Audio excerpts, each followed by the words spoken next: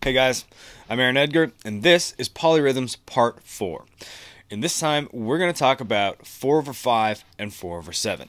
Now, these polyrhythms, much like the ones we dealt with in the last episode, on their own, they're not really that difficult. They're just based in 16th notes, again, in their most basic form. We can obviously do pretty much whatever we want with them. So, I figured let's break them up. Let's talk about them as grooves. So the first one we're going to talk about is 4/5. Now, in order to do this, we're going to need to take a bar of 5/4. We're going to cut it into 16th notes and play every fifth one. Now, as we've seen in previous videos, one of the easiest ways to figure these out initially is by using a sticking. So this time around, we're going to use right, left, right, right, left. Over a quarter note bass drum in 5/4, that's going to sound like this. 1E and a 2E and a 3E and a 4E and a 5E and a 1. Let's hear it in the kit.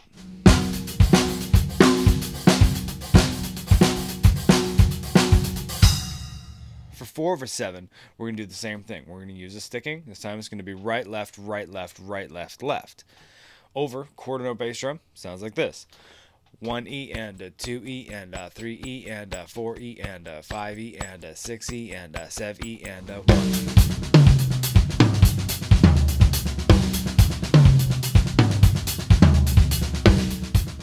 Alright, so for the first exercise using 4/5, we're going to take that same sticking we had before, but we're just going to remove all the left hands. So within the 5-note sticking, we're going to play the first, third, and fourth note and leave the other two empty.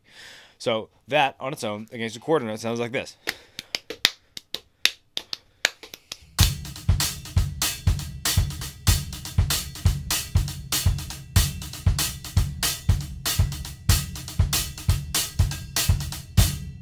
Once you can wrap your head around that, it's time to turn it into a basic groove on its own.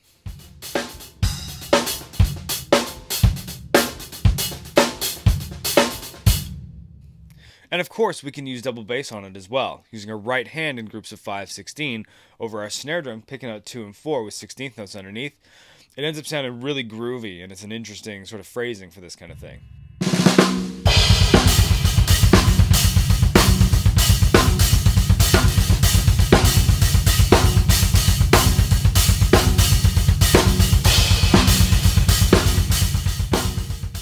Alright, the next thing I'd like to do, just because I really liked how this last example sounded, let's expand upon it. So, we're going to take the groove we were just playing, but as a 5/4 kind of thing. Well, not quite. It's going to be the duration of 5 quarter notes. We're going to play this over a 2-bar phrase of 4/4. So what we're going to do with those remaining 3 quarter notes, we could play 4/3. And then we can have 2 polyrhythms going, back and forth within this 2-bar phrase. It'll end up sounding kind of neat. So with that, as an introductory exercise, it might be easier for you to think about this as a bar of 5/4 and a bar of 3/4. And then we can change that up after. So that's going to sound like this. 1E and a 2E and a 3E and a 4E and a 5E and a 1E and a 2E and a 3E and a 1E and a 2E and a 3E and a 4E and a 5E and a 1E and a 2E and a 3E and a 4. 1E and a 2E and a 3E and a 4E and a 1E and a 2E and a 3E and a 4E and a 1E and a 2E and a 3E and a 4E and a 1E and a 2E and a 3E and a 4E and a 1.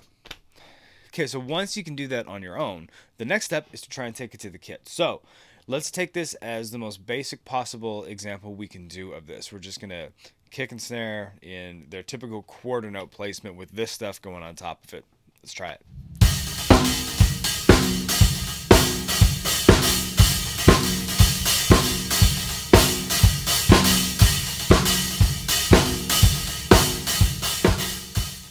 Okay, so the next step is harder again. This time, we're going to kind of disguise the actual quarter note that we're playing. We're going to play over it. We're just going to play constant 16th notes on the bass drum. We're going to use our hands to accent the polyrhythms on top of that. Now, what I mean by that is we're going to imply grooves within these polyrhythms. So on, the 4 notes across the 5, we're going to put kick, snare, kick, snare. Now, I'm going to do the kick with a gong drum. You can use a floor tom, whatever you want. Before we try it on the kit, let's listen to the example here, and I'll clap for you guys in quarter notes so you can hear how it goes before you actually try it.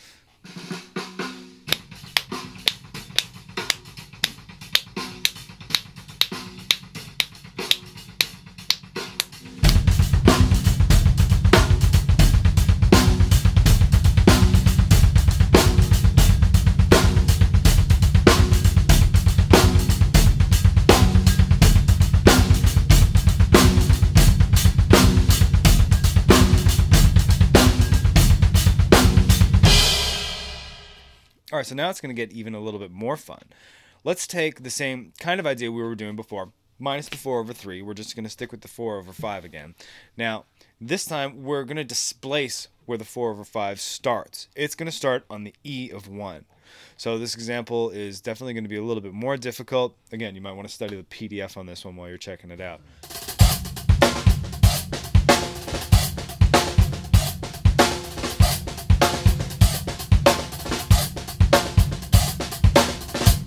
Okay, so now let's check out some 4/7 examples.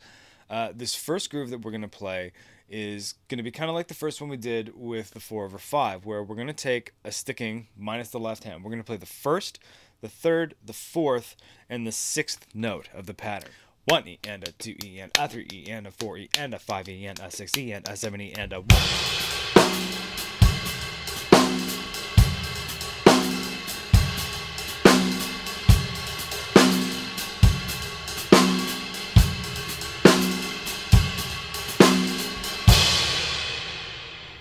Alright, so this next one, we have the 4/7 polyrhythm existing between the snare drum and the auxiliary 12-inch hi-hat to the very left of the screen.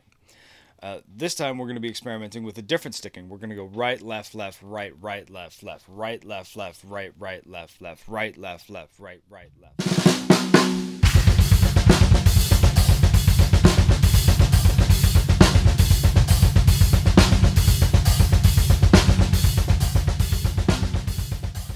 Alright, so one more double bass example for you. This time we're going to take that original sticking that we were doing in the 4/7, which was right, left, right, left, right, left, left, minus the left hand, so just... We're going to play it over the bar line in a 4/4, just snare drums on 2 and 4, straight 16th note double bass, and I'm going to pick that rhythm out with my right hand on a bunch of different cymbals.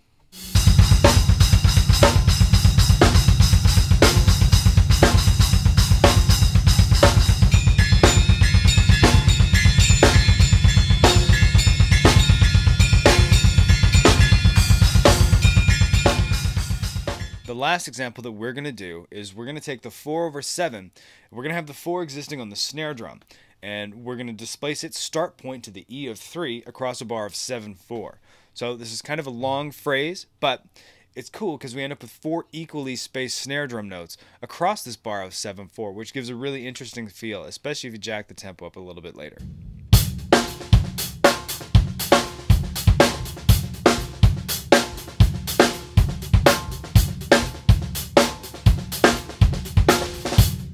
So I hope this gave you guys some insight on how to apply some of these 2 different polyrhythms.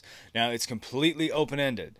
As usual, this is just some of the examples that I came up with. You can take this wherever you want. You can apply them however you want. That's completely up to you.